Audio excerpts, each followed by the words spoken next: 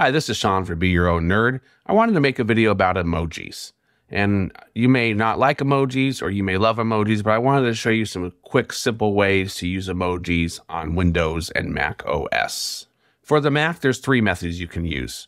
The easiest method is to go to your menu bar, click Edit, and there's an emoji and symbols. Go ahead and click that, and this little window pops up. There's also two other methods. If you have a Mac keyboard, for example, connected to an iMac, you can use the shortcut keys Command, Control, Space, and this will also open up the emoji window.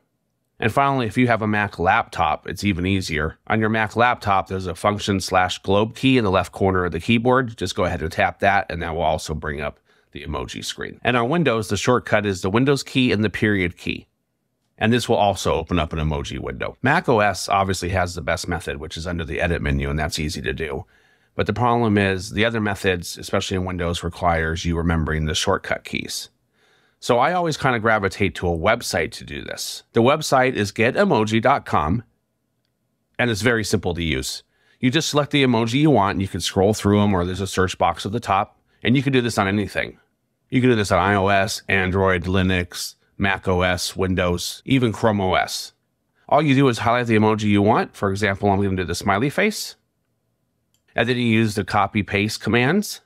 And you can do that either with your keyboard shortcut or by right-clicking with your mouse. In this example, I'm going to right-click, select copy. Then I'm going to go to my document.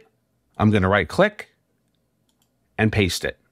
And like I said, it's really simple to use. All you're doing is pulling up a website. You can pull it up on your phone, anything. And you don't have to remember any shortcuts. Once again, this is Sean for Be Your Own Nerd. You can find me at beyourownnerd.com, or you can leave a comment below. Also on my website, I have a free weekly tech newsletter that I send out. Thank you so much for watching, and have yourself a great tech day.